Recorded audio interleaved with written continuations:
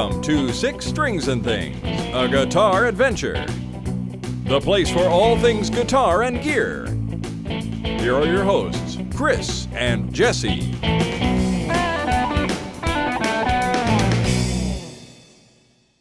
Welcome to Six Strings and Things, a guitar adventure, your fortnightly webcast for all things guitar and gear.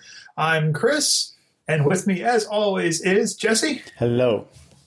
And before we get in too far with the show, I'd just like to remind everybody to click like or subscribe. If you like what you hear, you can check us out on YouTube or iTunes. You can tweet us at SST Show and send us show ideas. We'd love to hear from you. You can also email us sixstringsandthings@gmail.com. Jestercat.com, excuse me. Sixstringsandthings@jestercat.com. Let's make sure we get the emails. You know, it's probably just safer to tweet us at SST Show. Right. So, anyhow, Jesse, how have you been? What are you up to this week? Been good. Yeah? Playing a little bit of guitar. You know, spring has sprung here in central Pennsylvania. It has. Yeah. Been a lot of outside time. So I need to take the guitar outside. That would let me practice more.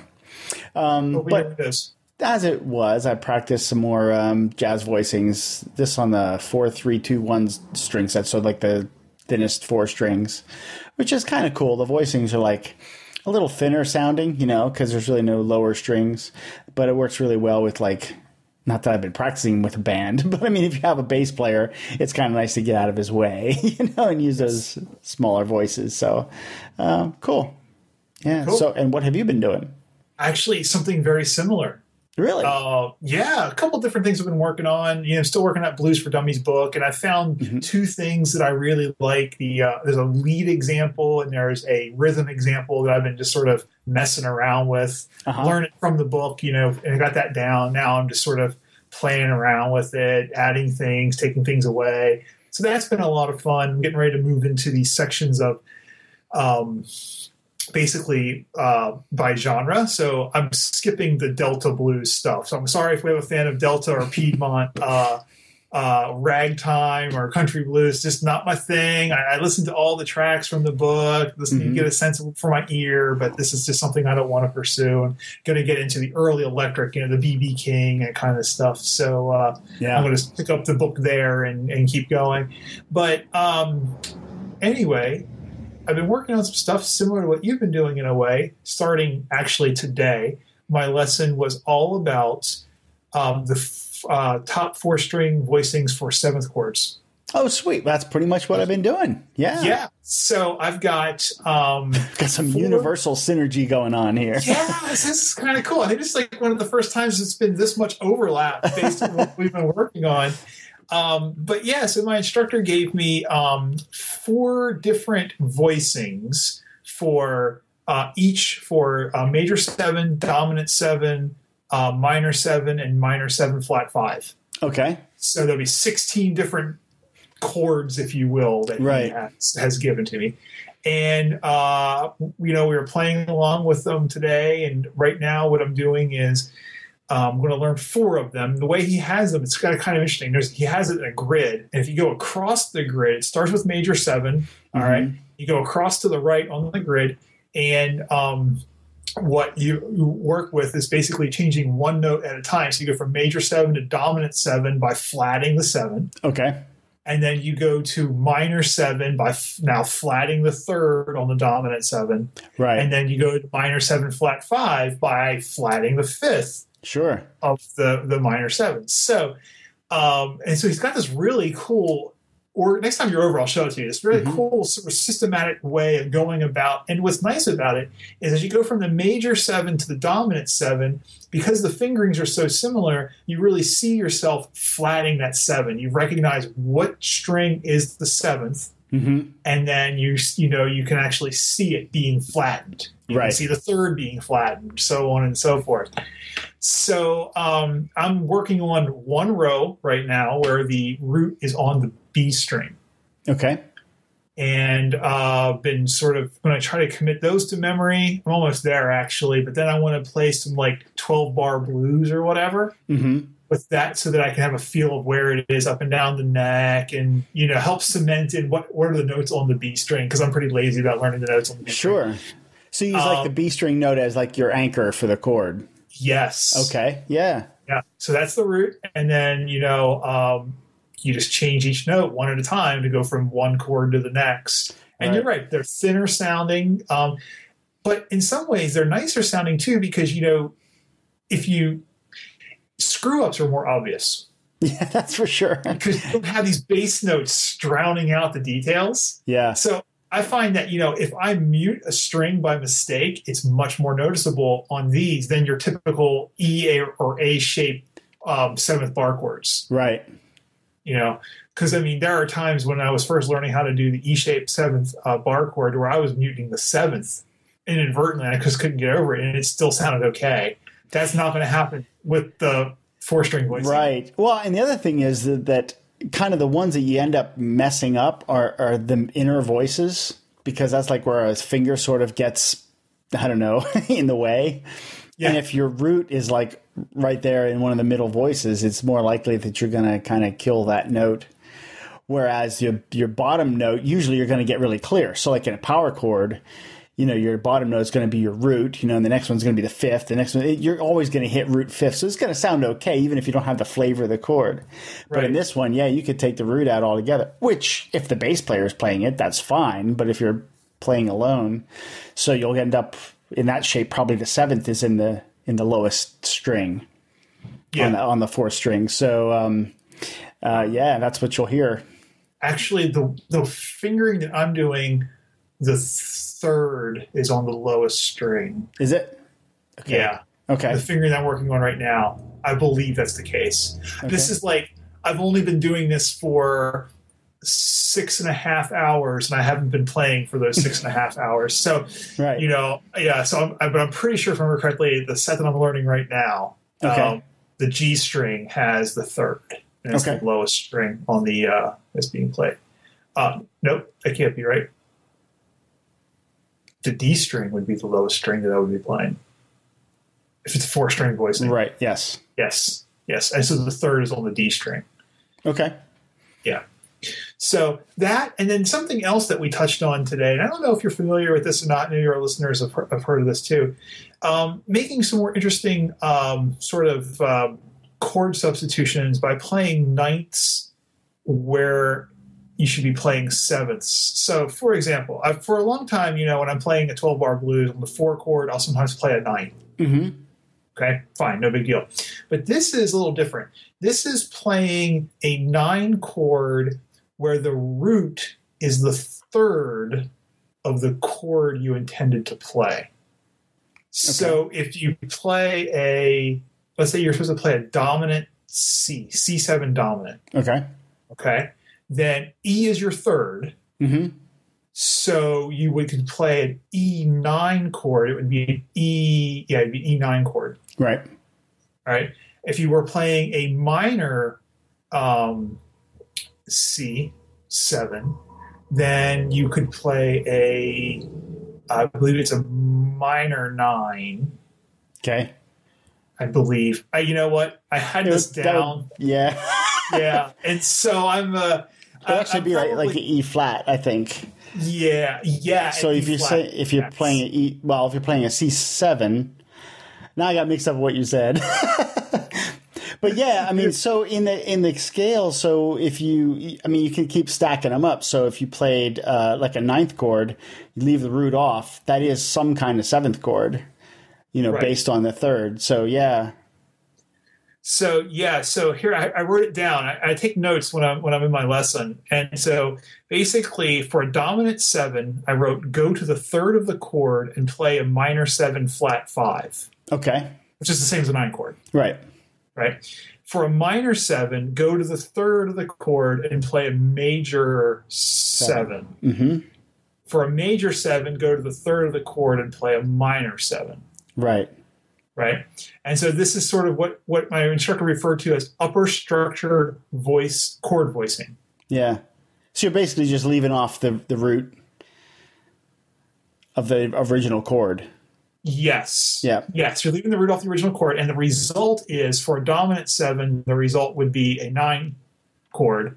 For the minor 7, the result would be a minor 9, and for the major 7, the result would be a major 9. Right. And I'm sure we've probably lost all of our listeners at this point. Sorry, people. Because this is like some hardcore music theory nerdiness going on here. So this is where music becomes kind of math-like in a good puzzle sort of way. I know a lot of people like aren't big into math, but it's not really that hard of math. It's just, I don't know how to put it. It's kind of a puzzle, and it's kind of fascinating. Yeah. And, a lot of blues players, like, your Stevie Ray Vaughan or whatever, did this. And I don't know if they knew the theory, how deeply he knew the theory, but it just sounded good, right? Sure, yeah. This sounds good to me, so I'm going to do it. Yeah. But, yeah, so basically, so we did that today as in my lesson, and then we did these voicings. And by the end of the lesson, like, my brain was full. I'm drinking from a fire hose. Yeah, it was like drinking from a fire hose, and I'm like, okay, wait, I got to write this down. Like try to get this all sorted out. And so, but basically, what my instructor had said at that point was, well, here's the thing, practice these 4-string voicings, and then as you can, come back to that 9-chord stuff, but keep them separate for now, and focus on the voicings. So I'm going to try to incorporate some of that 9-chord stuff in a little bit more. But most of the 7 stuff that I play almost, when I'm messing around jamming at home by myself, they're dominant 7s. Yeah. Well, you come from the kind of the blues angle, so, there would be a lot.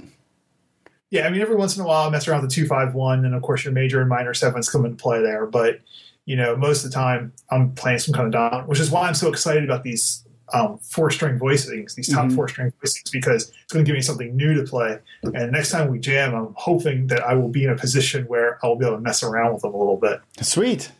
Yeah. Probably sound like crap, but at least it'll be different than the E and A shape all the time. That's good though. It's all like learning. Yeah.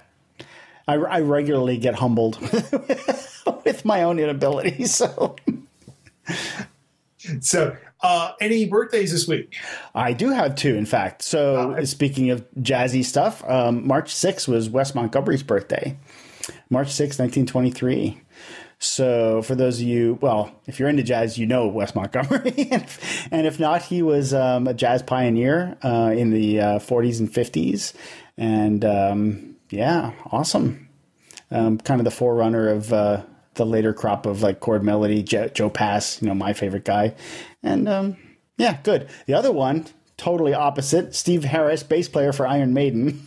Aha! One of my favorite high school bands that I was in high school. Oh, I'm dating myself. March 12th, 1966. So, a year older than me. That's terrible. You're not necessarily dating yourself at this point. You could have liked retro music in high school, right? That's true. You could have been like, I'm into that classic rock, or whatever. So yeah. So I just love those guys. If you haven't listened to Iron Maiden, I think they're still like one of the preeminent as far as like guitar interplay with like 2 guitars and bass. Because Harris was one of the cooler bass players in that he didn't just kind of thump thump thump, like he was doing pretty good riffs and going along and doing like octaves and stuff with guitar and some interplay. And he had that galloping kind of, that was a big Iron Maiden thing. Like half their songs were like that.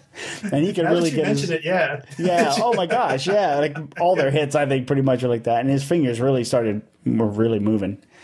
And not that it matters to the musicality of it, but the way the guy could play while running across the stage full tilt is something.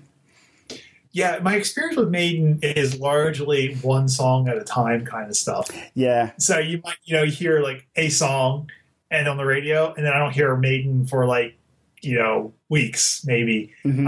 And so that's been pretty much my exposure to Iron Maiden. So I've never made the connection to this kind of thing. Oh, yeah. But now that you say it, like I think the different Iron Maiden songs, exactly what's going on. The galloping bass.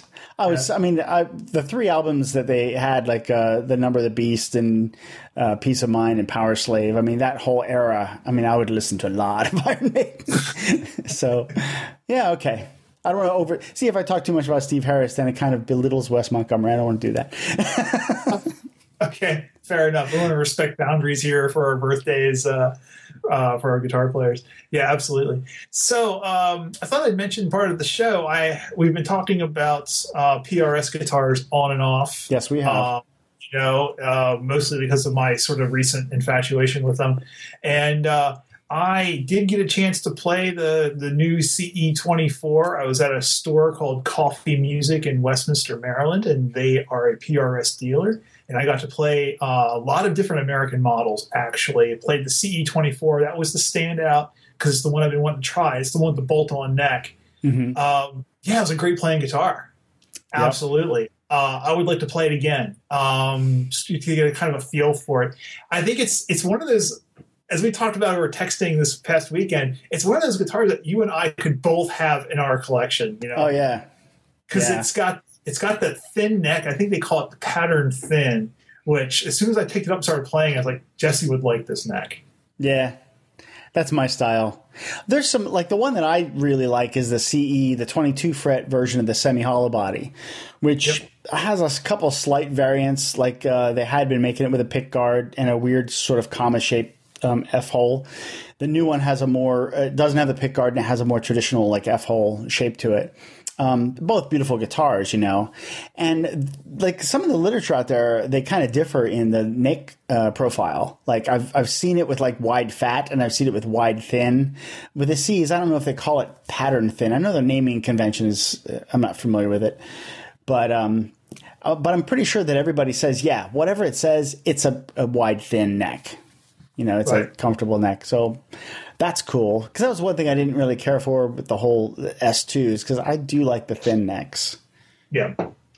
The thin, and I don't really have very many. I don't have any really thin necked guitars. Yeah. And this pattern thin would definitely be, I think, probably the thinnest neck I would have on a guitar. Mm-hmm.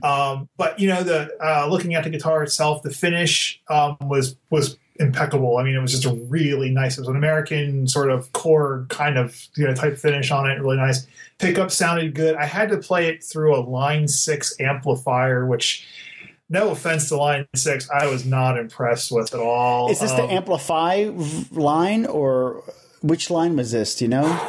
I don't know. It was a used one. It was the only one in the store that was plugged in the section that I was standing. They had a whole bunch of used Fenders laying around, but none of them were plugged in. You know me. I was going to go for those first. So I was going to sure. Amp. Yeah. But I was not at all impressed with the models. And this used amp was $350 used. Yeah, $350 is what they were asking for used. And my $100 Mustang One has better models in it. That's amazing to me. I'm trying to think of because that would have been one of their higher line amps. I mean, that's not like one of the low end Spider amps. Right. And they're not my favorite modeler. I mean, I have a Pod HD, like the latest, greatest, like desktop version they have, which I don't think they even make anymore because they've moved on to other things. But I thought they were okay, but actually I prefer some of the other stuff. I like the Digitech modeling, even in cheaper models than that. Mm-hmm. And I know it must be a personal thing because I know plenty of people really like the Pods better than any other, So, it's absolutely personal. Yeah. And so I was just like, you know what?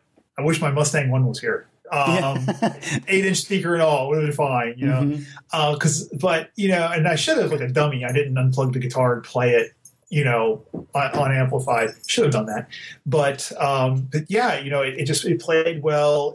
After I got them playing it, I played a $3,000 American core and I played a $5,000 American core. Wow. And my mom was with me and she said, well, how much does that guitar cost? I don't know. The price tag. $5,000. She's like, oh my god! I'm like, yeah, I think this might be the most expensive guitar I've ever played. So that's not a guitar. That's a car. Yeah, exactly. And so it was a fine guitar. I really enjoyed playing it, but I personally was in many ways I liked the CE better. Mm-hmm. I think part of that was because it's way more affordable. It's 2/5 of the price of the $5,000 guitar. So definitely, I'm keeping an eye out on Reverb. I think it's Reverb. Mm-hmm.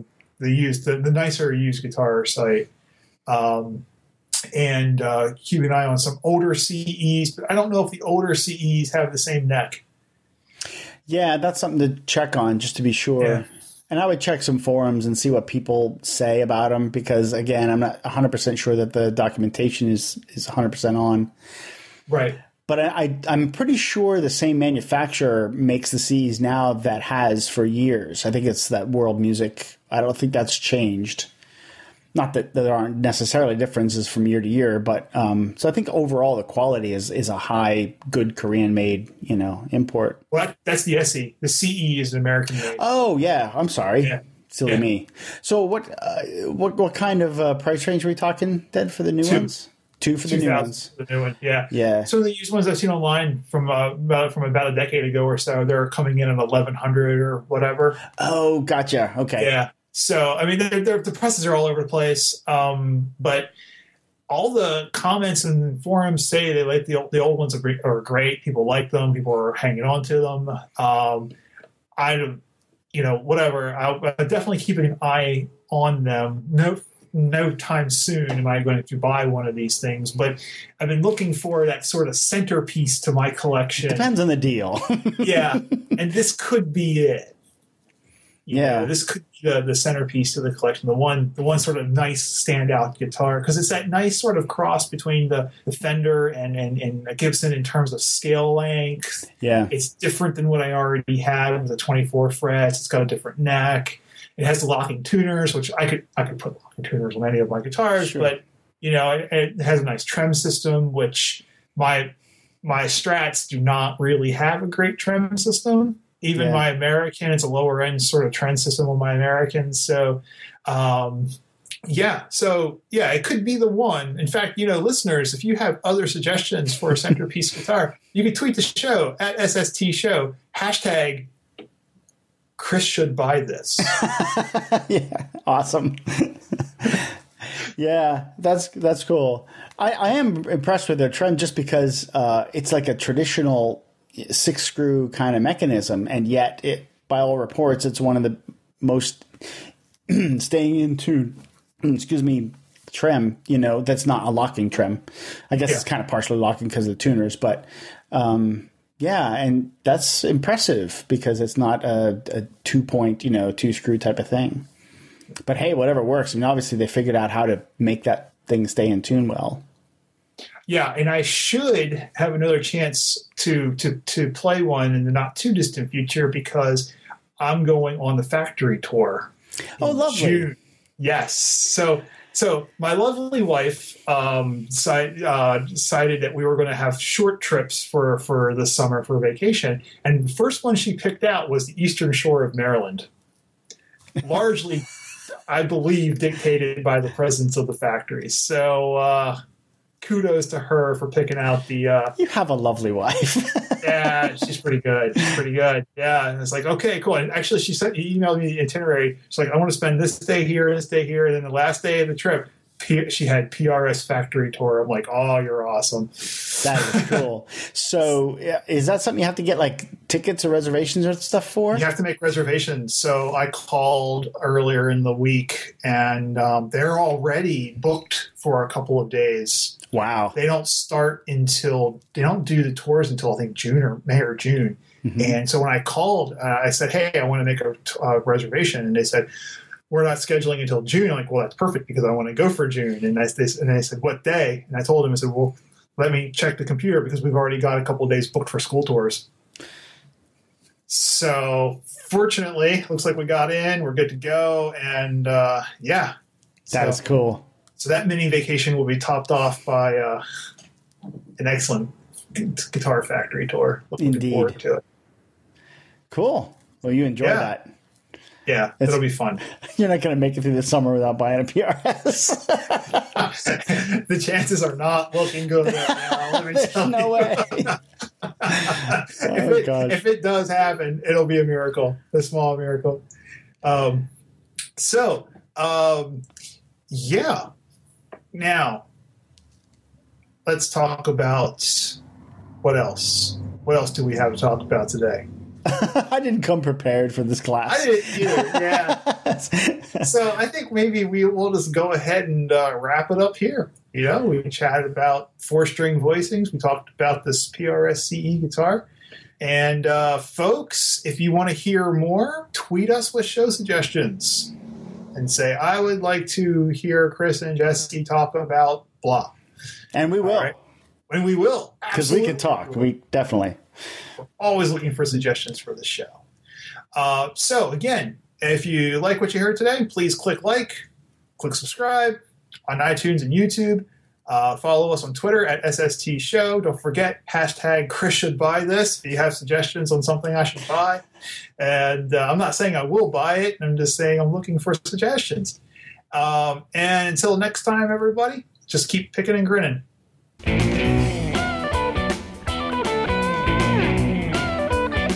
Six Strings and Things, a Guitar Adventure is a Jester Cat production. For more on this show, please visit www.jestercat.com. You can follow us on Twitter at SST Show, and you can email the show at sixstringsandthings@gmail.com. Thanks to Jesse for playing the intro music.